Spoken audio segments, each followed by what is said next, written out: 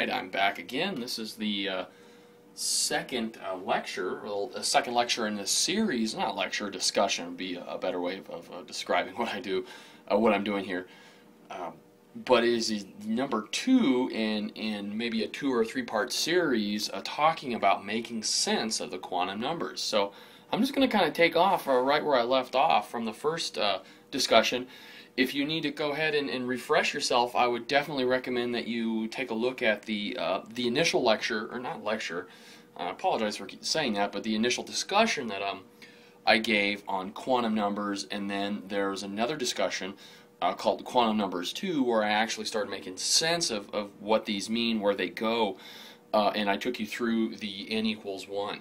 So what we're going to do is we're going to continue on, and I'm going to give you, guys, n equals 2. So here we have our n, our principal quantum number, our L, our m sub s, so the magnetic orbital number, the m sub L, I apologize, and then the m sub s. Alright, let's go ahead and just say that we are talking about 2. And remember, when I talk about my principal quantum number, the n number, I'm talking about the period, 1, 2, 3, 4, 5, 6, and 7.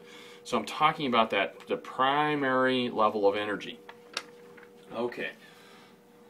When we start having numbers greater than 1, we have to kind of figure this out. And this is kind of what I do to help simplify it a little bit. I look at my L and I go, okay, my L is going to start at n minus 1.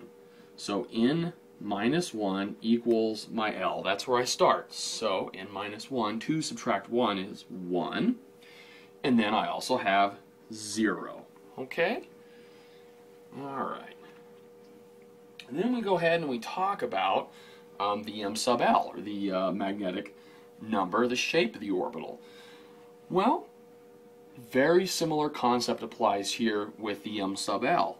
I start at n minus 1, and I make that number negative, and then work my way up to the positive number.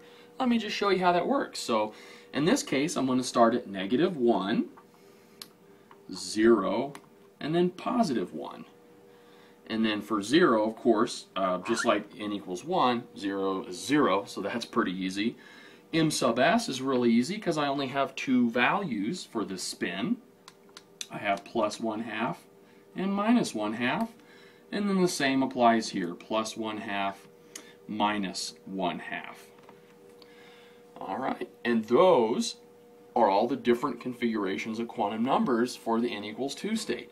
If you guys remember, from the n equals 1 state, I had a total of 2 electrons that could go in that state. The n equals 2 state that we have here. So I have my 2 electrons here. And the quick, easy way that I look at doing each row is I take my m sub L and multiply each one by 2, because I have that spin there. So 2, 4, 6, so I have 6 in this row, and then I have 2 in this row here, and 6 plus 2 is 8. So I have 2 electrons here, and I have 8 electrons if my n equals 2. So 2, 8, and we'll just work our way up from there. Alright, so that's n equals 2. Well, let's take a look at n equals 3. So my n, L, m sub L, going to be bigger, and m sub s, the spin. Okay, so n equals 3. So we're talking about period 3 now. Well, just n subtract 1 equals 2, so that's where I'm going to start with my L. 2, 1, 0. And then my ml, again, n subtract 1 is 2, put a negative in front of that, so negative 2, negative 1, 0, 1, and 2. Alright, negative 1, 0, and 1, and then 0. Spin never changes, plus 1/2 or minus 1/2, and that applies. Alright, so how many electrons do we have here?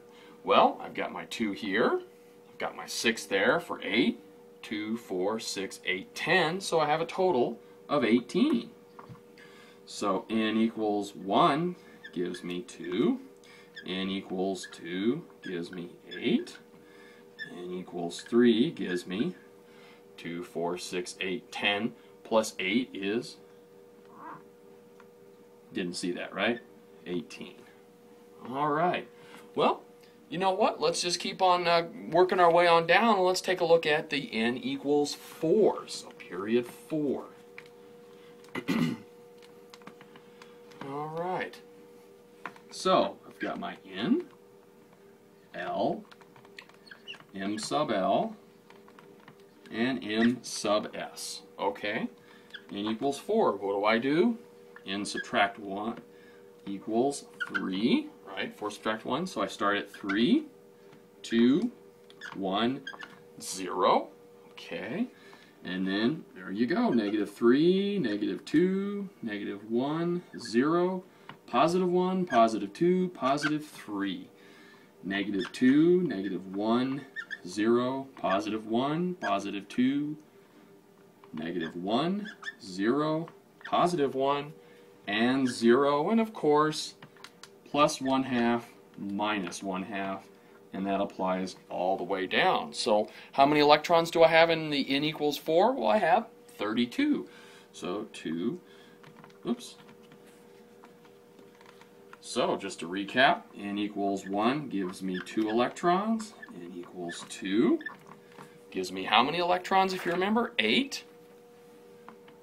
Okay, n equals 3 gives me how many electrons? 18. And n equals 4 is going to give me 32 electrons. Okay, so 2, 8, 18, 32. And let's just go ahead and do one more. Again, I hope you guys kind of see the pattern that's developed here. And you should be able to do this for any given n number. So, n equals 5, L, m sub l, and m sub s spin. Okay, so n subtract 1 is 4, so 4, 3, 2, 1. Okay, and 0. Negative 4, negative 3, negative 2, negative 1, 0. 1, 2, 3, 4.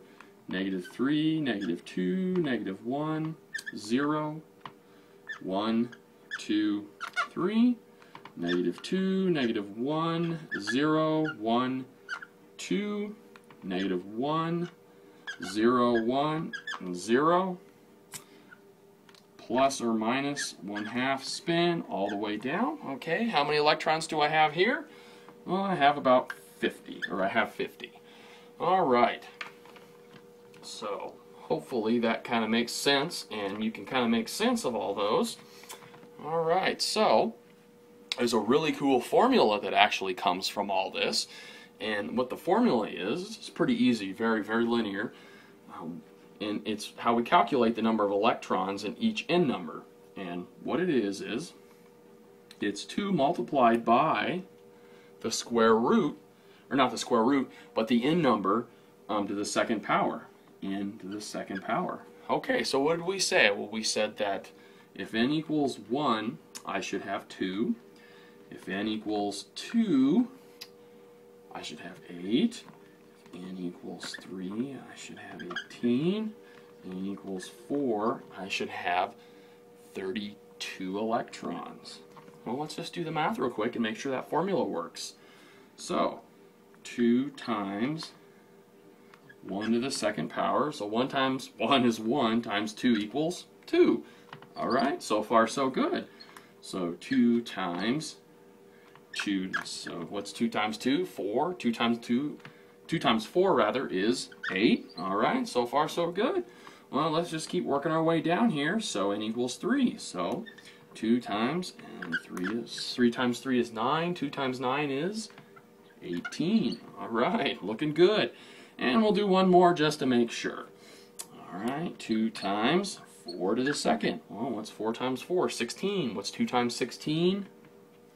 32. So, 2n to the second, good formula, works out well. Alright, and let's just go ahead